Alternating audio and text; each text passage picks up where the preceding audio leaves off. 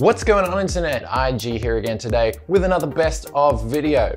Today we're going to be having a look at the best Office suite that you can get on the Linux desktop.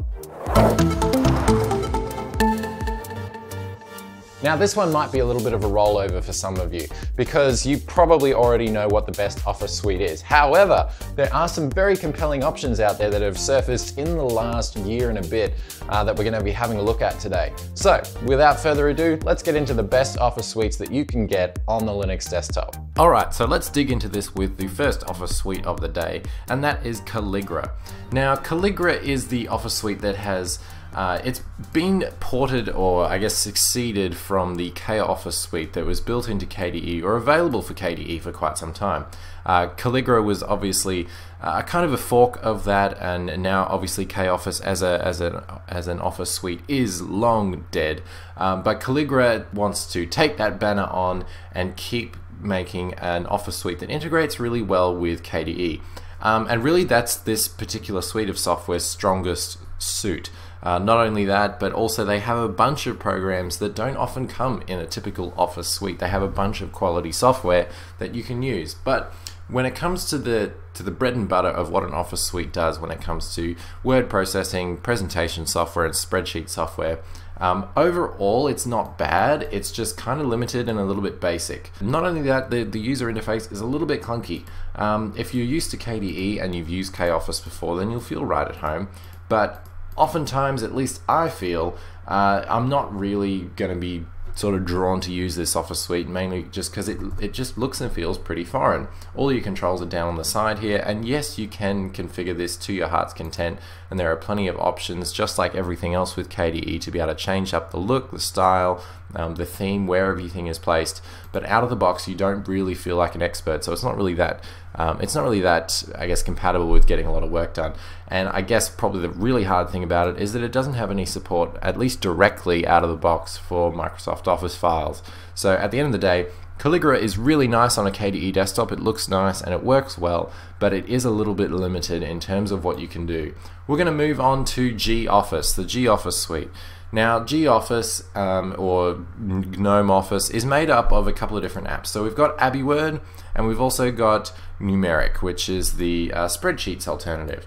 Now these are very tightly integrated with the GNOME desktop, so you can kind of think of them as the KOffice, but they're a bit more, or CALLIGRA, but they're a little bit more mature. They have a few more features going for them, and while they are very, I guess, simplistic in how they look, they're capable of quite a lot. And the other thing is that they're wickedly fast. You can open up one of these programs. They take up hardly any system resources, and you can get your work done really quickly. There's fairly decent compatibility here in terms of your Microsoft Office and all that sort of thing, but they don't come with the absolute richest feature set out there. As you can see, going through some of these tabs on AbiWord, there's plenty of good quality options here. Rich text formatting, there's document history versions, there is full dictionary and spell checker support, there's mail merging. There's a lot of powerful stuff in this software, so don't take its simple appearance as unassuming. Because yeah, it actually can pack quite a punch. So we are up to version 3.0, and I guess one of the downsides of AbiWord and Numeric are the fact that they don't get updated all that often. But really, when you've got software that's as solid as what these two are, you can't really go wrong. And as a bonus, I thought I might throw in Gnote. Gnote is kind of the I guess lighter on resources than what Tomboy was back in the day. So Notes, or Gnote, is not bad at all as a little note-taking app that you can throw in there with the GOffice suite. So now let's move on to the bigger ones. I'm going to talk about WPS Office. WPS Office also used to be known as Kingsoft Office Suite, so this is the more recent and up-to-date version of that. You find these often on a lot of random, especially Chinese distributions. WPS or Kingsoft is quite big in China from what I can tell. And they basically create an Office suite that looks and acts really similar to what Microsoft Office does in its modern iterations. So you can see here, when you first open up the program, you're greeted by a bunch of templates, and I think that's something I really love about it. You can then download and open up those templates all within the program. And then obviously if you do want to have a look in your tabs here, it looks really similar to what's available in Microsoft Office. So whether it's references, reviewing, marking up, comment sections, exporting to any number of different formats, the ribbon-based interface is going to be very familiar for anyone who has used Microsoft Office in the past. And not only that, but the software looks pretty nice. It's quite capable. Obviously it's an unashamed knockoff, but it's got a very intuitive UI with tabbed document browsing here, which I wish every Office suite would integrate now, because that is really cool. And it's got great compatibility with Microsoft Office files, and also the user interface is themable as well. If you do want to go back to the classic style, you can restart the application and it'll go back to the classic I guess the classic Word 2003 sort of look. So if I drag that down here, you can have a look. That kind of looks a little bit like what Word 2003 used to look like. So that is WPS Office. I guess on the downside, when it comes to the programs that are available, you can get a word processor, a spreadsheet program, and presentation. That's it. It doesn't come with any of the extras, but it looks nice, it works well, and for the average user who's used Microsoft Office before, they're going to feel right at home. And while it is a little bit cheesy in places due to its, I guess its Chinese roots, and that coming across with the English translations, overall it's not too bad. It is in alpha on the Linux versions. It's been available for a while on Windows, so it is a little bit buggy, but if you're happy to put up with that, then you're actually got quite a quality Office suite.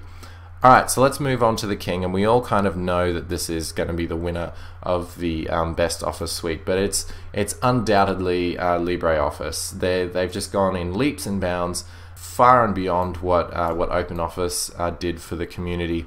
We're up to version 5, which just came out at the beginning of this month at the time of the recording of this video.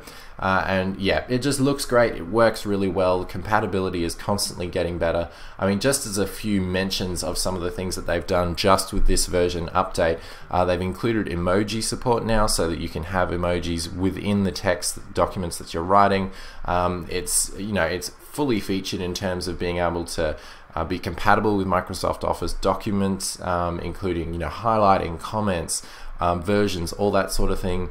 And it's even compatible with some versions of iWork now, so you can actually import your Pages documents and stuff like that, which is pretty cool. They've got improved image handling. They've got high pixel density display options there as well, so everything scales up nicely and looks great on high pixel density displays. And more importantly, it just looks really nice, and it looks at home on no matter what desktop environment you're using it on. Whether you're using it here in Ubuntu like I am, or if you're using it on a KDE desktop, they've got a great icon set and look and feel on no matter which desktop you're using, and even on no matter what operating system you're using, whether it's Mac OS 10 or Windows 10 or any of those, it looks great on all of them. And I think, yeah, it is a real testament to what the open source software community is capable of when it comes to creating great quality software for people to use. So very familiar, obviously, very familiar user interface for anyone that's used an Office program before, but they do have some great editing options down the side here with this new side panel that they've introduced in the last couple of versions. So what did you think about all of these different Office suites? Which one did you find the most compelling? And more importantly, which one did you find the most user-friendly? Because there's certainly plenty of options out there now that are just as fully featured as each other. Well, let me know what you think in the comments below. If I left out a good suggestion that you'd like to see, also let me know down below. And if you like what you see here and you want to see more, then definitely hit that subscribe button, and you'll be able to find the best of videos coming to your inbox when they're released. As always, if you want to have a look at all of the other best of videos in this series, link to that playlist down below. Go crazy on that like button, and I'll see you in the next video. In the meantime, Facebook, Twitter, and Google Plus are good places to find me. I'm IG, and I'll see you in the next video. Peace out, ladies and gentlemen.